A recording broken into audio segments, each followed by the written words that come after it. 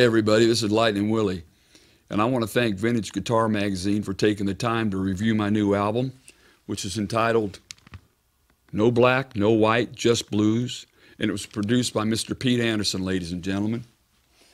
And I'd like to talk about my Gibson ES5N right now. I had the serial number traced on this guitar, and I found out that it was made in April of 1950.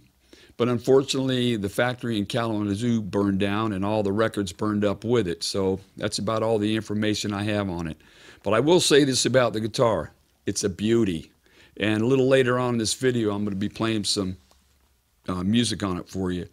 But anyway, I don't use any pedals. I just go straight into the amps and nothing. A little bit of reverb is about all I use.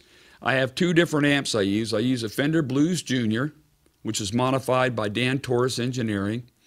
Now I also use a Fender Vibra King, which I've had for about 24 years. I actually bought it at the NAMM show, or put my name on the list, and the serial number on that amp is 151. So it's a pretty early version of that amp. But anyway, I look at Vintage Guitar Magazine, I see all these beautiful guitars, and I say, gosh, I'd love to hear how that guitar sounds. So I'm going to make sure you hear how this sounds. So I want to thank Vintage Guitar Magazine one more time, and I want you all to know my website is lightninwillie.com. I look forward to seeing you somewhere down there on the road. Bye, everybody, and thanks a lot.